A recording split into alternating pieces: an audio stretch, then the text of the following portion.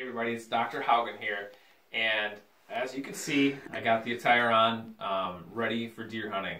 But I want to give you guys a tip, because what's going to happen is with all this wet weather, you're going to be walking through mud, you're going to be going through a lot of tall grass, and so what's going to happen is for a lot of you, it's going to start to give you back pain and hip pain, because you're going to start to lift your leg up, one, over the grass, and two, you're going to be carrying all that mud, and so you're going to be going through a lot of mud this weekend, more than likely with how wet it is and the rainy weather. So what you should do is prepare yourself for this, because what's going to happen is this muscle, your hip flexor here, or your psoas muscle, is going to start to really tighten up.